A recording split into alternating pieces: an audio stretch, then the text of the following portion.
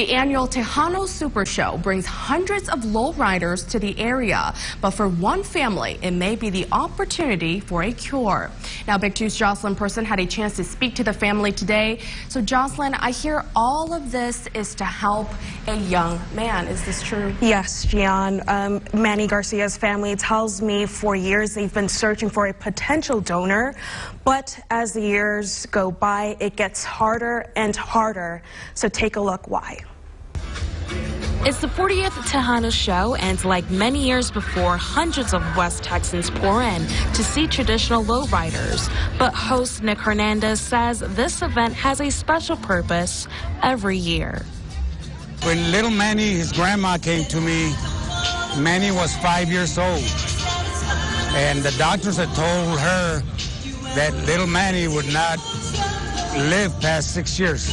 Manny, against all odds, passed the age of 6, and he still lives, living day after day, searching for the perfect bone marrow donor.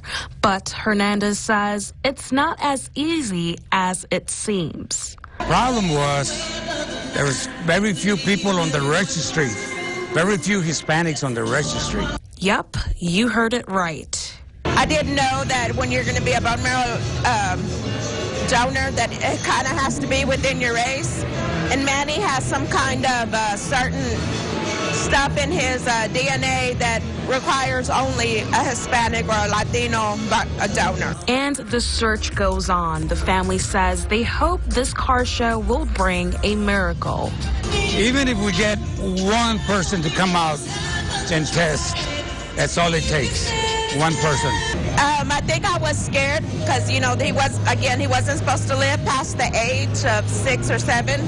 So when he turned that age, we were like, uh-oh.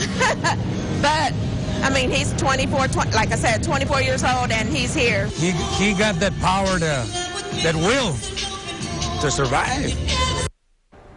A will to survive. That's beautiful. Yeah, I was honestly surprised to know that he needed a specific race, like for a donor to match. Absolutely. Yeah. That's shocking news. I usually thought it just had to do with blood type, that sort of thing. So, yeah. Interesting. Yeah. Well, hoping for another miracle. Hope he finds a match soon. Thanks for starting us off tonight, Jocelyn. No problem.